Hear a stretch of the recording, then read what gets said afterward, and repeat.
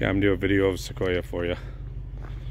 Remember I said the back hatch is not opening, the window opens. I do have a thing to fix the back hatch that I will go ahead and include with it. She does have her bumps and bruises. The tires have about 80% tread left on them. They cost me about $1,200. Interior, like I said, it does need to be clean. But it's all there. The seats are in the back, folded up.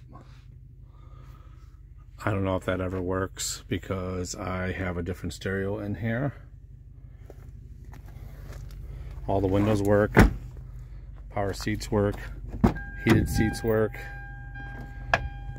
Everything works except for the four-wheel drive has a mind of its own. The stereo, you can hit your Wi-Fi and play movies, YouTube, whatever you want to do on a computer, you can do on the stereo. The wife spilt some kind of cola there, so that will need to be cleaned. It's sticky and I'm not doing it. So, again, it needs to be cleaned. Here's the controller for the stereo. Interior's in good shape, just dirty. We live on 63 acres. And you can see my driveway and where we live. So, go ahead and start it up for you. Hasn't been started. Again, I would not hesitate to take this thing to California and back today.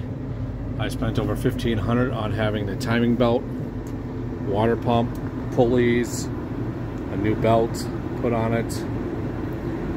I can't remember how much I spent with brakes. I did rotors, calipers, pads, all that stuff is new. Again, drivetrain wise, this thing is rock solid. It's got its bumps and bruises. Looks like one headlight's out, or I think I had to tap it before and it came back on. I haven't driven in probably about a month. The antenna's bent, but the radio still works fine.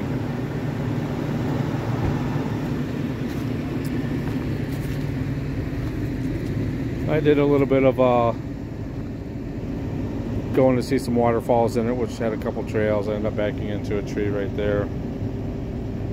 But once again, like I said, it's rock solid machine. It pulls really good, pulls trailers. And it is what it is. You know, I'm not asking a ton of money for it. These things go very well. 247,057 miles. So I'll gas it a little bit just so you could see, so you don't hesitate. Very solid machine. Thank you.